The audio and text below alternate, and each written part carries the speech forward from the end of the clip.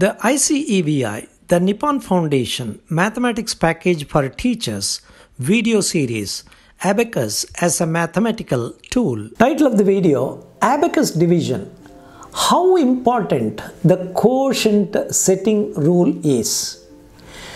Let us take the example 6 to 5 divided by 6 and demonstrate how important the quotient setting rule is in getting the correct quotient and the remainder. Let us set the divisor in the extreme left of the abacus and set the dividend in the extreme right of the abacus. That is, the highest digit 6 is set in the hundreds column, 2 in the tens column, and 5 in the units column. Let us explore the divisor and the first digit of the dividend, and in this case both are 6. The quotient setting rule says that whenever the divisor is less than or equal to that of the highest digit of the dividend, we have to skip a column to the left of the dividend and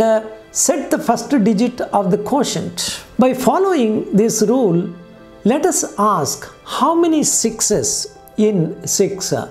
By saying 1, let us set the quotient by skipping a column to the left of 6 of the dividend. That is, the 1 is set in the 10,000s column. Now, 1 and 6 must be multiplied and the value 6 is cleared from the 6 of the dividend.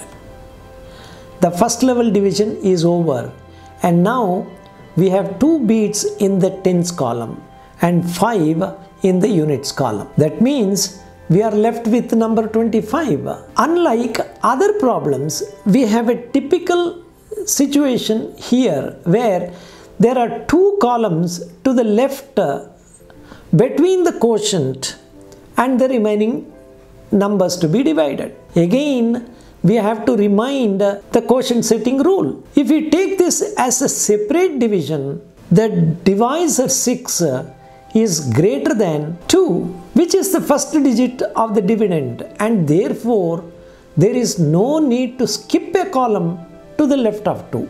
6 is greater than 2, and therefore we have to go to the 2-digit number 25 for the purpose of division. Now ask how many 6's in 25.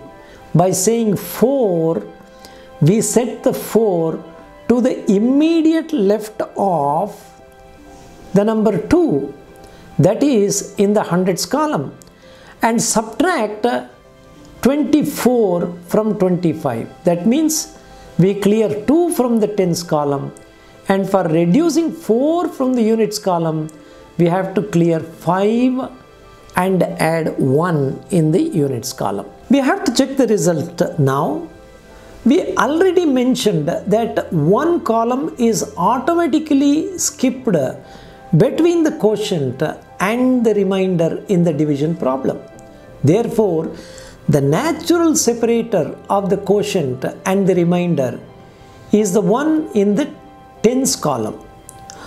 All numbers in the quotient area which are to the left of the tens column indicate the quotient, and therefore we have 1 as the highest digit of the quotient, 0 as the next digit followed by 4, and therefore the quotient is 104 and the remainder is 1. Hope this exercise gives unique experience to the child and also reveals the importance of applying the quotient setting rule with utmost attention, as there are 2 zeros. 1 0 is part of the quotient and another 0 is separating the quotient and the remainder as per the quotient setting rule.